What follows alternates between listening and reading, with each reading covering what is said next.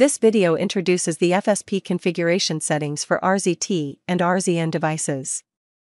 It explains what can be set in each tab of the configuration. Note that the Pins tab has already been covered in the FSP Pin configuration function and will not be included in this video. The process of FSP configuration in both eSquare Studio and FSP Smart Configurator is similar, hence this video tutorial will show the process using eSquare Studio. Here are the abbreviations used in this video. We will now explain the 7 tabs except for Pins. The first tab in the FSP configuration is the Summary.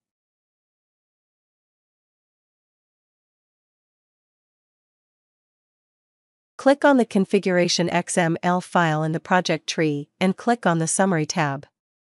In Project Summary, you can check the general project settings such as type of board application, the toolchain, or the software package version. The selected software components displays the version of each package included in RZT FSP. The second tab will introduce the BSP, which shows the currently selected FSP, board, and device information.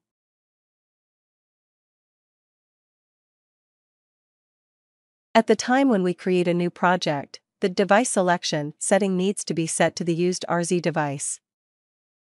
This setting also appears in the BSP tab, so that you can later change it after completing the project creation. You have the ability to select the installed FSP package using the FSP version item. The board and device settings can be adjusted to align with the specific application board. You can choose the appropriate core application from the core category that best suits your specific use case. The RTOS section indicates whether the free RTOS application is currently in use or not. For additional configuration options, you can adjust the properties within the BSP settings. These settings consist of 4 parts: the RZT2 model name, the RZT2M, the RZT2M memory config, and the RZT common. The RZT2 model name provides information about the selected device in the device item. This value is automatically set based on the chosen device. Next are the RZT2M properties, which include various stack and heap sizes. You can modify the values to meet your requirements or simply use the default value. The RZT2M memory config has 2 main parts. In the Master MPU, you can enable or disable the Master MPU safety function and set the start and end address of each peripheral functions. In the CPU MPU, the attributes, region range, and memory attributes can be specified. Finally, you can set up some common properties related to the RZT device, such as MCU/VCC, millivolt, parameter checking, multiplex interrupts in the RZT common, and some others. The third tab in the FSP configuration is the clocks.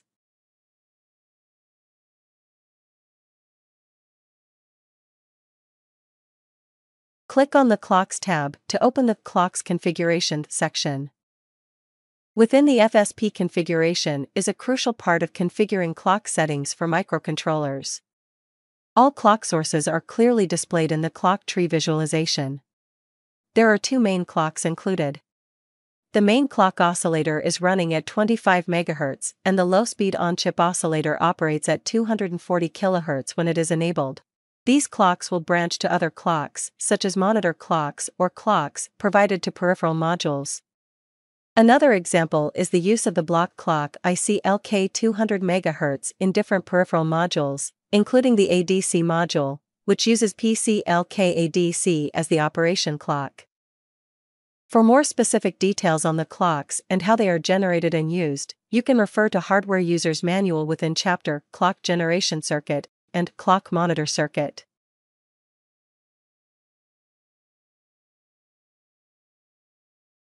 The fourth tab in the FSP configuration is covering the stack settings for drivers.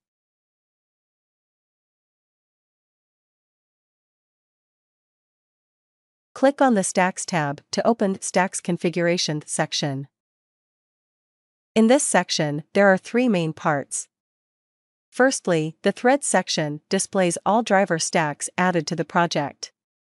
Secondly, the Objects section is used to manage the object configuration that runs with our TOS. Finally, the HAL Common Stacks section manages all driver stacks that are added to the project. You can add or remove stacks here. By clicking on a single stack inside the Threads section, you can focus the view here to the selected stack.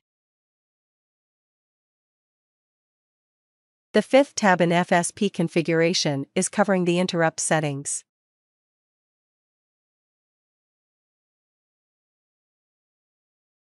Click on the Interrupts tab to open Interrupts Configuration section. This tab will be used for interrupt management.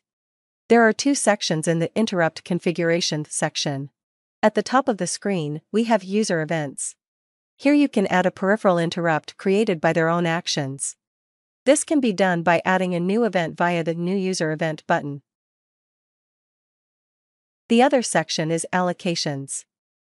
This displays the information of all the interrupts that are enabled when setting features of the driver stack in the Stacks tab. The sixth tab in FSP Configuration covers the Event Links settings.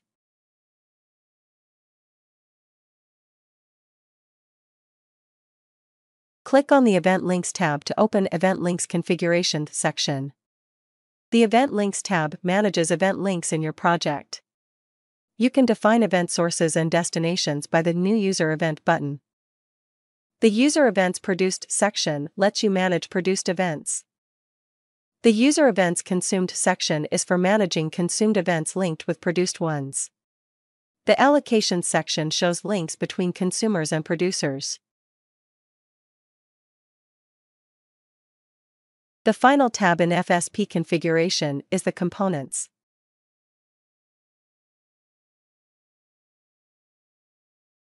First, to access the Components Configuration section in the FSP Configuration, click on the Components tab in the bottom left corner. You can include or exclude additional modules by ticking the box next to the required component. The following steps will show you how this tab works. Select the Stacks tab and confirm that there are no other modules except the default I/O port stack and memory config check stack that is initialized. The folder of driver source code has two folders, are IOPort and BSP. Next, return to Components tab. You can include additional modules by ticking the box next to the required component. In the example of selecting GPT module, tick in the box next to RGPT, as shown in the screen. When you click on the Generate Project Content button, source files and header files of GPT component will be generated into specific folders in your project. So you can find them in the instance and source code folder in the project tree.